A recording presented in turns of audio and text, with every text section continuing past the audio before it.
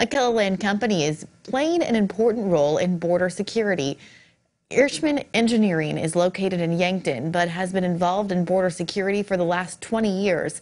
Kettleland's Sarah McDonald was there this morning as Representative Dusty Johnson toured the company. There are big things happening at Yankton Engineering in Yankton.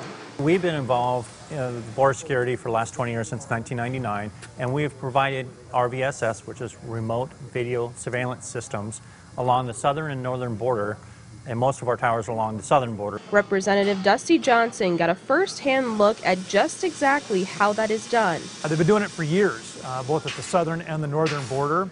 Everybody thinks about a wall, and of course a wall can be an important part of the solution, but technology, structures like this where we're putting eyes onto people who want to sneak into this country, this is a much bigger part of the solution than most people realize. Taylor says this technology is another element for border security. It's another tool for the Border Patrol agents to be able to have, and again, to remotely see the situation and understand the situation and be able to communicate that to the agents as they get out there.